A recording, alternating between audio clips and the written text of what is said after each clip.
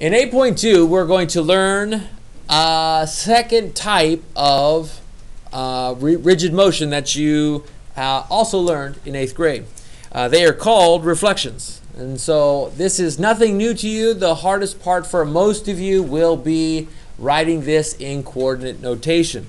The very first thing I want you to know are that reflections are rigid motions, meaning they are movements that do not change the shape of the object. This is our second one. Then the word that we're going to use today a lot is equidistant. Equidistant. The word equidistant means equal distances. Believe it or not. I know it's a fancy word. I'm going to zoom in a little bit. Equidistant means equal distances. We're also going to use the word line of reflection.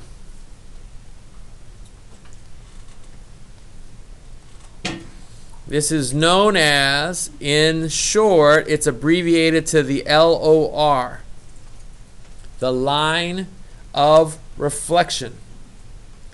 The LOR is the line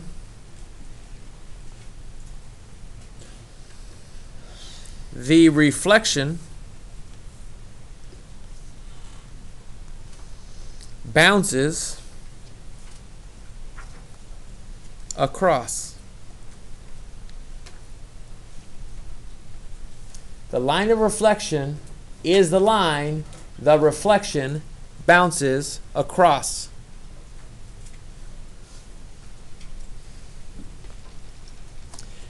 Sometimes we're going to use 4 different types of lines, actually 5 different types of lines of reflection. The first type that we're going to use as a line of reflection is the x-axis. We're also going to use the y-axis. If you don't know which one the x-axis is, it's this one, the one that goes this way. I'll put an X next to it. If you don't know which one the y-axis is, it's this one, the one that goes up and down. We usually put a Y next to it. Sometimes we won't use the x-axis as our line of reflection. Sometimes we don't use the y-axis as our line of reflection. Sometimes we use other horizontal lines. Horizontal lines. Let me give you an example of a horizontal line. They are always, always, always y equals a number. Horizontal lines look like this. They go left and right. They're y equals a number. They could be a vertical line, which is always x equals a number. Vertical lines go up and down, in case you didn't know what vertical meant.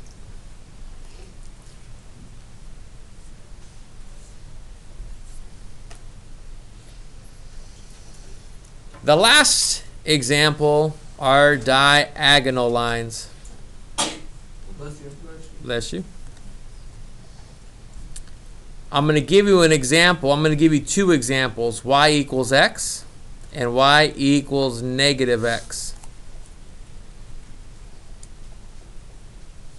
If I have y equals x, what it means is your slope is up 1 over 1 and your y-intercept is 0.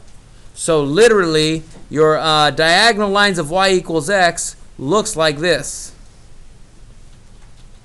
It goes perfectly through the origin up and to the right. Yep. So it would be 1, 1, and then 2, 2, and 3, 3. Mm-hmm. That's exactly where it goes through. Every x is the same thing as the y. If it's negative x, it's going to be the opposite diagonal. Instead of going up, it's going to be coming downward going through the origin. The slope is down 1 over 1, down 1 over 1. I review these with you. They are things you should know from previous units that you're going to use in this unit.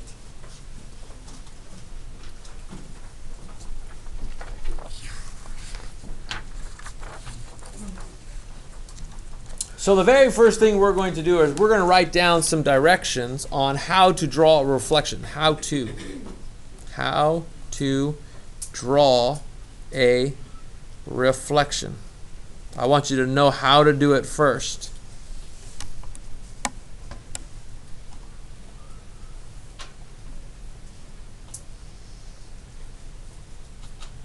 The first thing we do is we draw the LOR.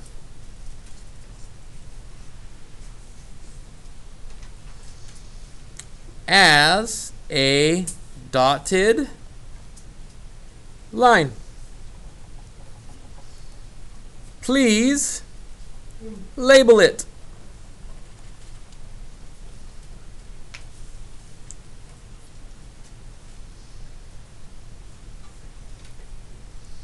The second thing we do is we're going to count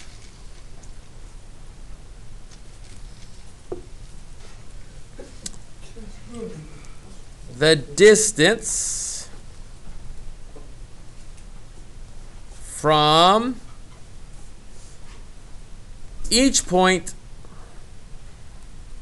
to the LOR.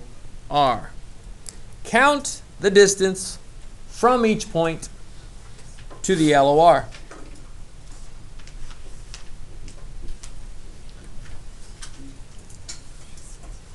The last thing we're going to do, plot the image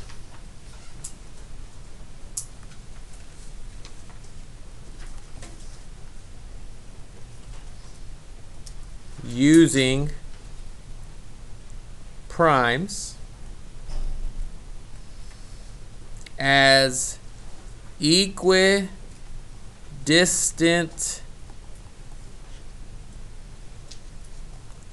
points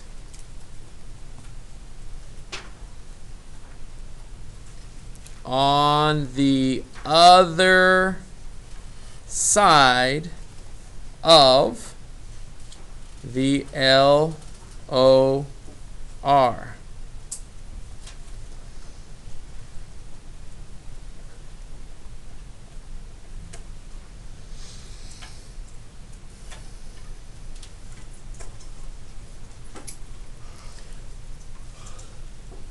If you can do these three things, you're going to be able to handle reflections all the time. Okay? I have a couple of examples for you. The first example is going to look like 8.2 HW number 1. These notes are for both worksheets.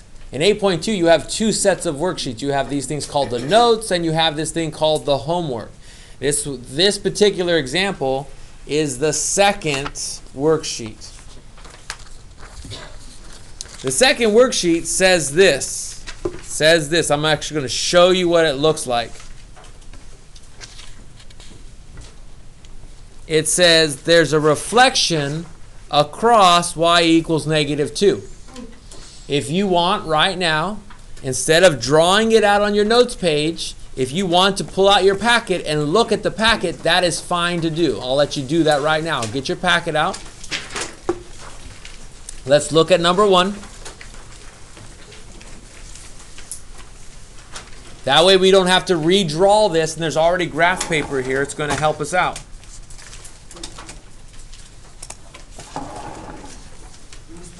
Yes? There's 2 right now.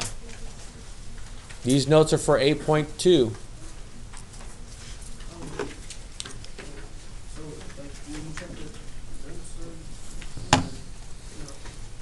I didn't understand your question.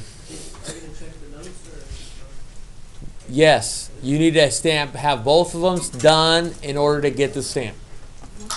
Okay, So here we go for number 1. This says we're going to do a reflection across y equals -2. So I need to graph y equals -2. And if you're not sure how to graph y equals -2, I recommend you look back at your notes right over here. And when you have, let's see where it says it, y equals a number, that makes a horizontal line. So I need you to make a horizontal line where y is equal to -2. Well, where are the y's equal to -2? It's right here. I want to make my LOR a nice dotted line at y equals -2, and I label it. I also like, if you have a highlighter, I like to highlight what my LOR looks like.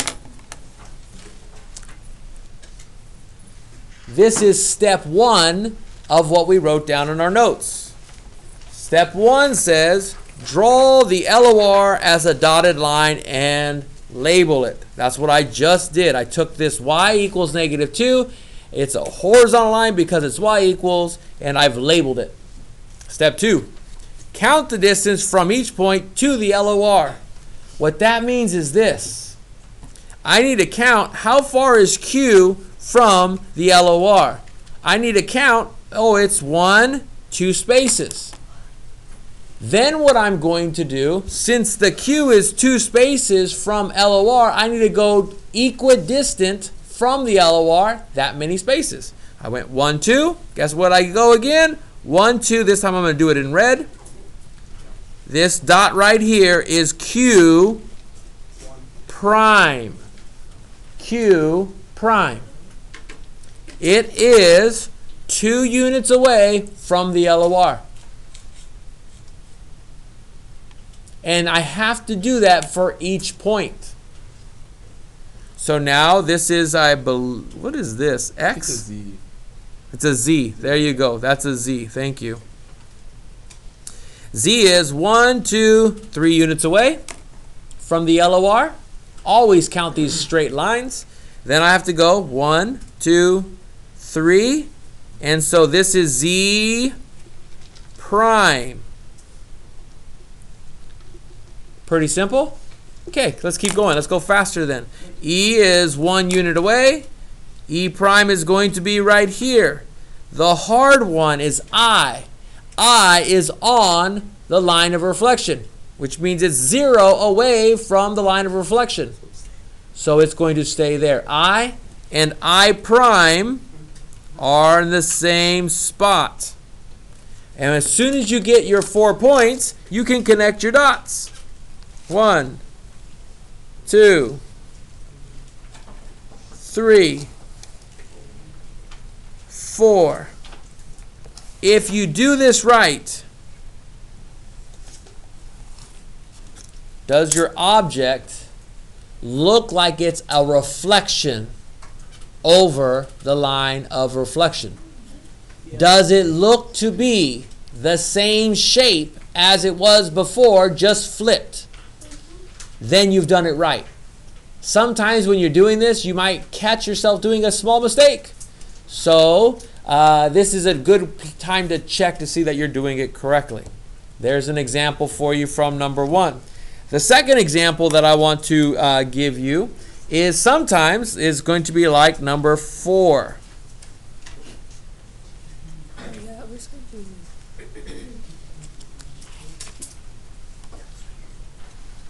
Move that up a little bit.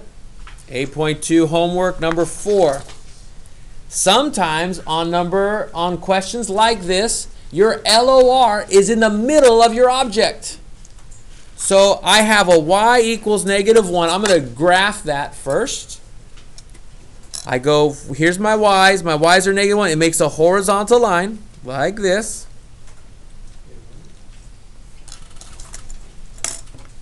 I'm going to label it. Y equals -1. It's where all my y's are equal to -1. I'm going to highlight it. And this one might confuse you because you have a line of reflection in the middle of the object. Well, how do you reflect it if half's below and half's above? It's easy. We're going to count just like we did before. Let's count the W first. 1, 2, 3, 4. How far is W from the line of reflection? 4. So I have to go the other side 4. 1, 2, 3, 4. This is W prime. It doesn't matter if you're above it, you reflect it below it. But what if you're below it?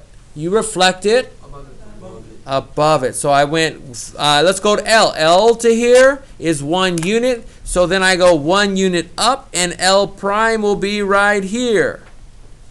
That's why I like to do the different colors. I am doing my reflection in red. I'm doing my original in blue. How far is I? 1, 2, 3 from the line of reflection. So then I go 1, 2, 3 for my image. Where's B going to be? Let's see, here's B. I need B prime. B prime needs to go up 2 units. And B prime will be right there. And then I want to have my 4 dots. Do I have my 4 dots? I do. Connect my dots, and I'll do this in red.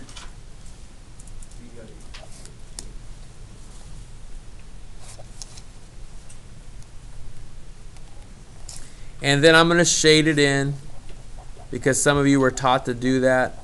And I'm okay with it. Ideally, you just want to look and see, does this look like the same size shape, it just reflected over or across that line of reflection? It is. It's perfect. Yep. Oh, I have one more to do with you, and I chose number 3. I did. And then we'll go to a different worksheet notes on that.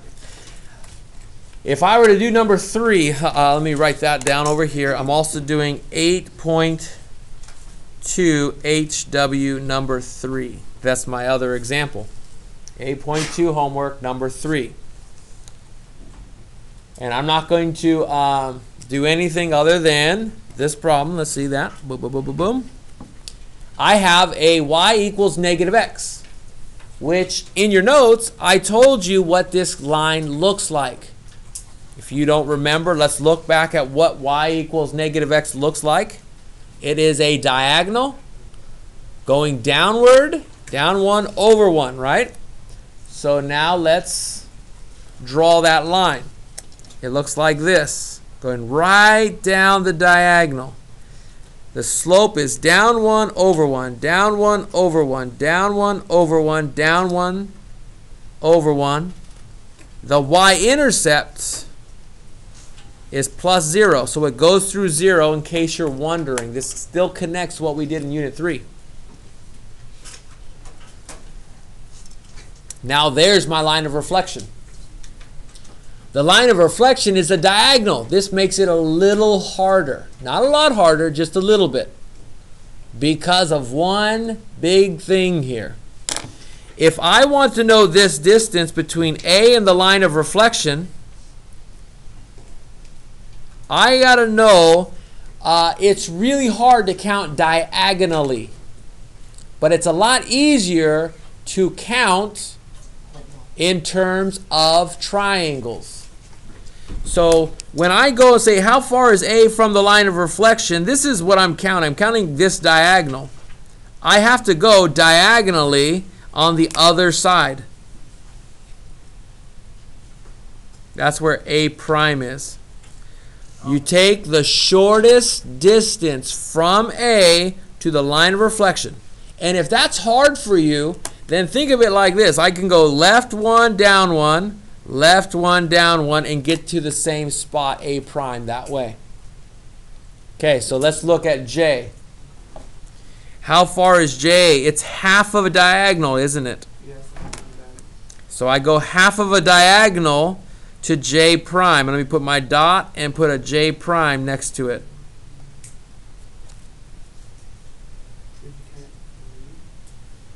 Now I'm going to go T. T is 1 full diagonal and a half. So I have to go 1 1/2 diagonals. Here's the half and 1. T prime, oop, wrong color. Red color. T prime is there. I'm counting. If you want to see my count, it's like this. 1.5. And this is, in red, 1.5 to the line of reflection. Now all I have is S. I got to go down this diagonal. Let's count diagonals. 1 diagonal, 2 diagonals. Let me just do 3 diagonals to the line of reflection. Then I got to go this way. 1 diagonal, 2 diagonal, 3 diagonals, and that is S prime. Once you have your 4 points, connect your dots.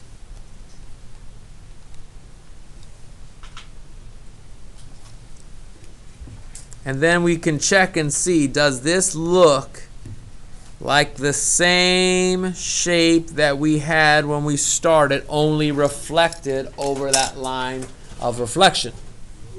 Yes, it does. So that brings us to the hard stuff. The hard stuff of this unit isn't this stuff that you just did. The hard stuff is this: coordinate notation.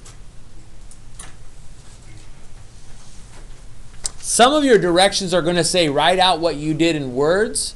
That's not this stuff. This stuff is for the back side of your first worksheet. It's for numbers 5 through 10 on the 8.2 notes. The way number 5 works, let me write that down. It's 8.2 notes, number 5. Number 5. 8.2 notes, number 5. Let me recenter that real quick. It says this.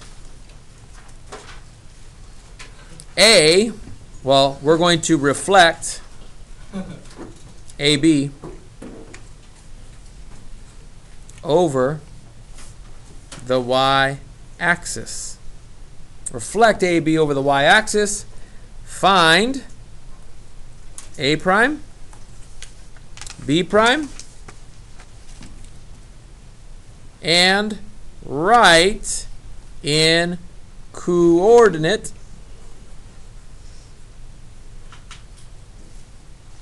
notation.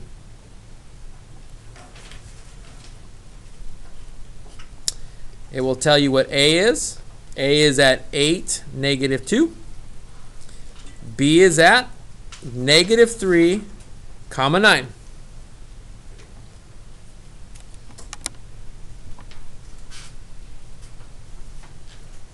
Reflect AB over the y-axis. We need to find A prime and B prime and write in coordinate notation. So visually, what's happening? Visually, what's happening is this. We have a graph, and our LOR is the y-axis. Do you know which one that is? Is it the horizontal one or the vertical one? It's this one. I highlighted it in yellow. We're going to reflect something over the y-axis. What that means is, if we have a point that's on this side, let's call it W. It's going to go over the same distance to the other side and become W prime. Right? So let's think about this. We don't actually have to draw a picture to figure out what's going to happen with this value. A prime, let me write A prime right below it. If A is at 8, -2, let's put A right here. It went to the right 8 units, down 2 units. If that's where A is, and then I reflect it over the y-axis, what's your new x-coordinate going to be? Because see, you went out this way 8 units, right? So if you're going that way, where is it? And what about the y value? Stays the same.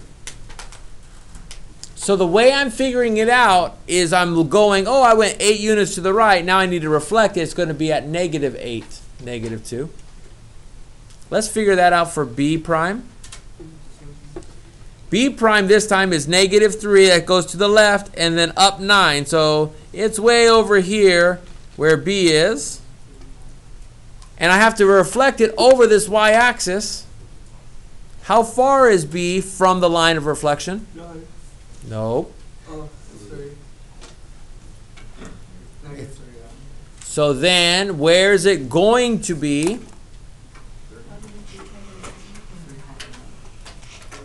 And then the y value stays the same. So these are our two first answers, A prime and B prime. And it says write in coordinate notation. This is the hardest part for you as freshmen. It's figuring out, how do I write this in coordinate notation? Here's how we start. Just how we start all transformations. X comma y is transformed. That's what the arrow means. Moves to. XY is transformed. All the x's are going to be transformed using this rule. Think of it as a rule. This is how we write things in coordinate notation. What happened from this x to this x? What happened from this x to this x? Can you describe what happens?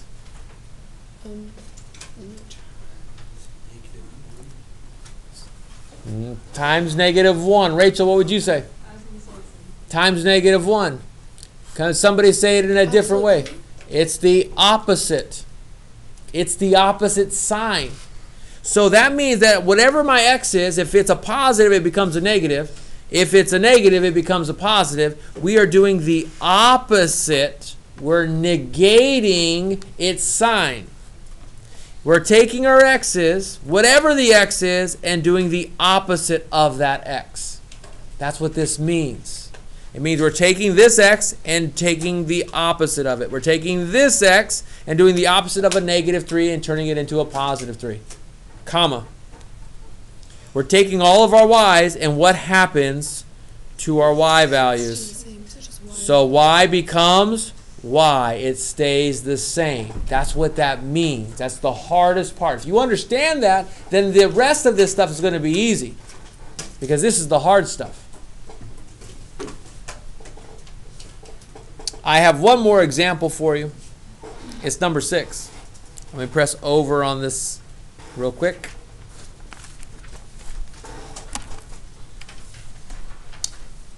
This will be a last one. The last example, and we're done with our notes. Reflect AB over the x axis. Let me recenter that real quick. Reflect AB over the x axis. Find A prime, B prime, and write in coordinate notation.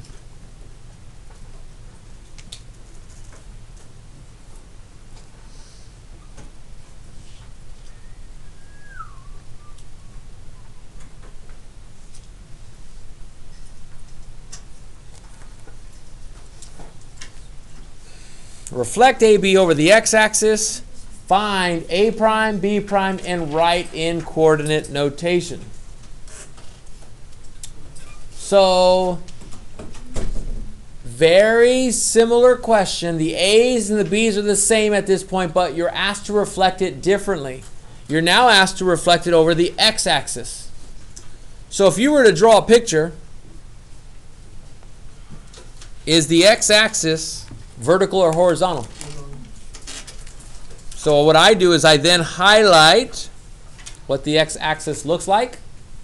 We're reflecting over that. And then I think about where A is. A is at 8, -2. Let me put an A right there. if the a's over here at 8, negative 2, when we reflect it, when we go up that distance and the other way, where's a prime going to be? What's the x coordinate going to be? Yeah, 8. But what about the y coordinate? Change to positive. So 2. Do we agree with Jesus? Yes. Yes. He's right. Think of it like this. It went this way, so your x is the same, but your y values now became a positive. That's how we did a prime. How do we do b prime? Same thing. B is over here at negative 3, 9. Let's just put a little dot where B is. We have to reflect over the x-axis. What's going to change? What's going to stay the same? What's going to change? Oh, the y. The y's are going to change. Instead of it being a positive 9, it will be... Negative 9. And what about your x? Stays the same. Which gives you the answer to your coordinate notation. Let's write this out in coordinate notation now. X, Y, all of our x's, all of our y's are going to transform. And what happens with our x's? Our x becomes? Right, so what do I write? Our x's stay x's. They don't change. Our x's stay x's. Our x's stay x's.